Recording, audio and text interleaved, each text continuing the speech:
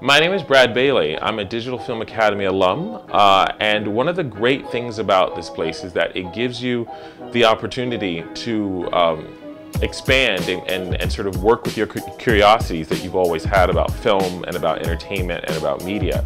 And it gives you a platform and a basis to be able to go out into the real world later and to use those skills and to apply them for a host and a myriad of different activities and places and concepts.